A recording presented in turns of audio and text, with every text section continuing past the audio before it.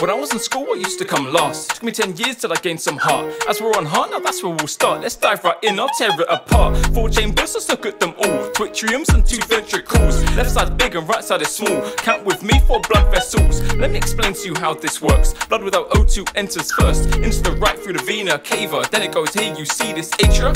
Now to the ventricle sharply. Needs to get out the pulmonary artery. From there it goes to the lungs. It's got O2, so blood takes some. Now back to the heart again. This time through the pulmonary vein. Now the left side pumps way stronger and sends to the body out the aorta.